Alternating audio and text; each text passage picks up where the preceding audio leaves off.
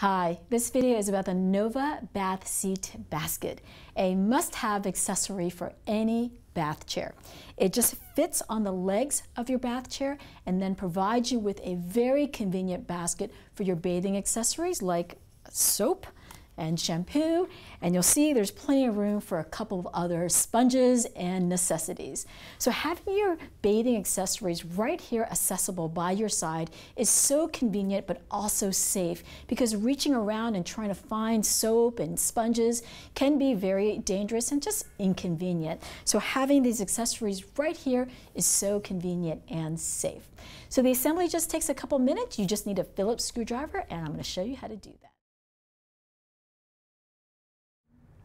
When you receive your bath seat basket, it's going to look just like this. Go ahead and remove the clamps. They're attached with twisty ties, and you'll have a small bag of parts.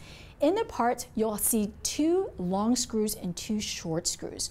For most bath seats that have a standard diameter, you're going to be using the longer screw option.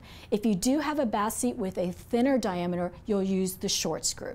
And you're going to be putting a washer through the long screw, and then there'll be a nut for the other end.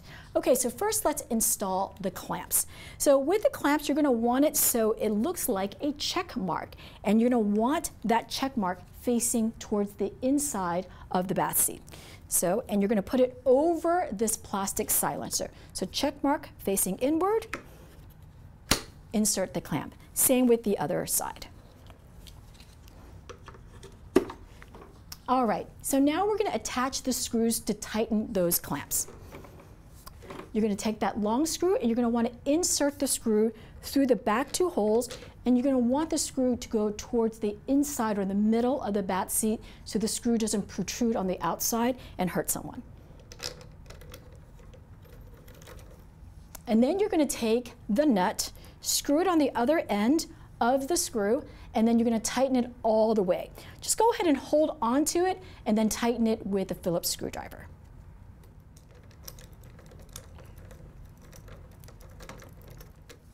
Same with the other side.